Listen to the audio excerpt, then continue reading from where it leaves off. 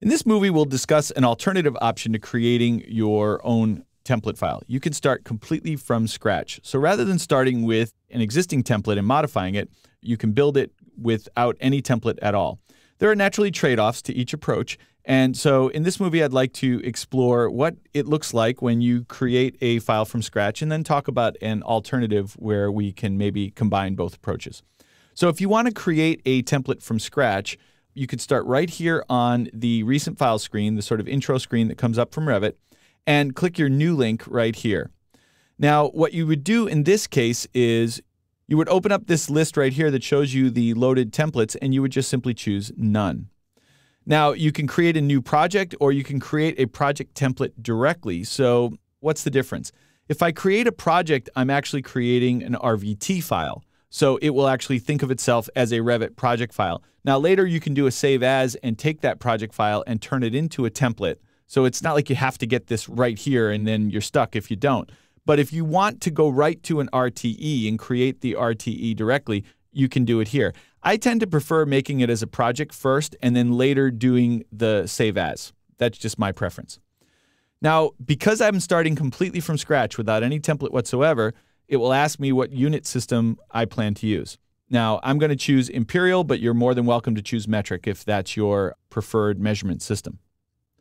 So, when this loads, we want to look at a few of the things that we explored when we looked at some of the provided templates. The first thing we'll notice is looking right at the view window, there are no elevation markers on screen. Now, the reason for that is if I come over here to views and I expand out, all I have is a level 1 floor plan and a level 1 elevation.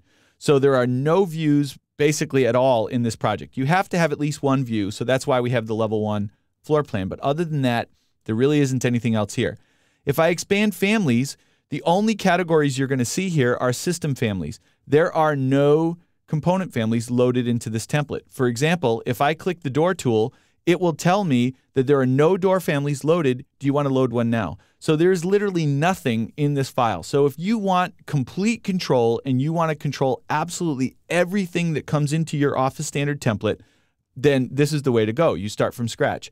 There are certainly those who prefer this method. The only caveat I would give you is it's a lot more work to set up this template. So on the plus side, you get exactly what you want. It's clean. It's lean. There isn't a lot of extra stuff in here that you didn't expect. But on the downside, it's a lot more work to do the setup.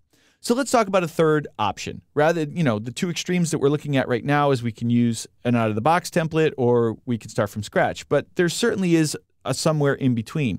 So what if you started either from scratch or with a template and then sort of borrowed elements from some of the other places? And what would that look like? So let me show you a really simple example of what that would look like. So I'm here in the scratch starting point, but I could go to the application menu, the big R menu, go to new and choose project. And I'll just simply choose the architectural template for this example. Now, let's say I want to have some of the wall types that are in the architectural template over in my scratch file.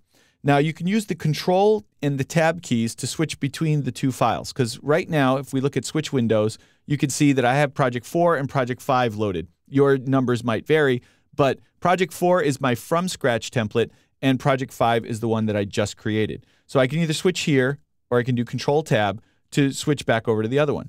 Now, if I go to the wall command here in the scratch template, notice that there's only one wall type in this file, just wall 1. That's it. There's no other wall types in here. I'm going to cancel out of there. I'll Control Tab back over to the standard default architectural template, click the wall tool, and we have several wall types that are already in here. So let's say that in my template, I wanted to be able to start with this interior partition 5-inch 2-hour wall.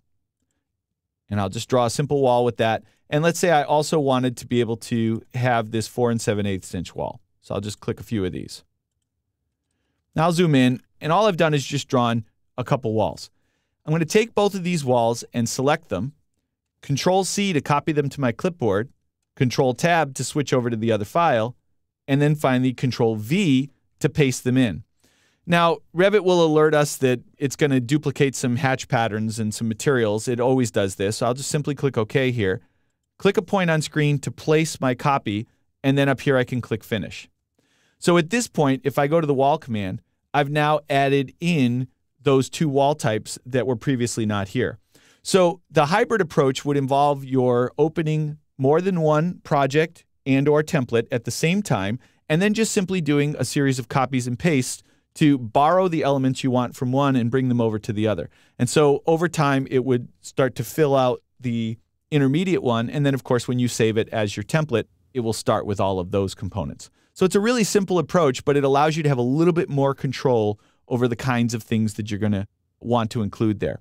And so ultimately, what you're really going to want to do is, as you do this investigation between what's provided out of the box and what you can do from scratch and the hybrid in between, you're going to want to start building out a checklist.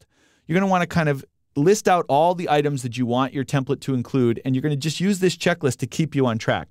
Now, if you have access to the exercise files, I've provided a sample of what this checklist might look like.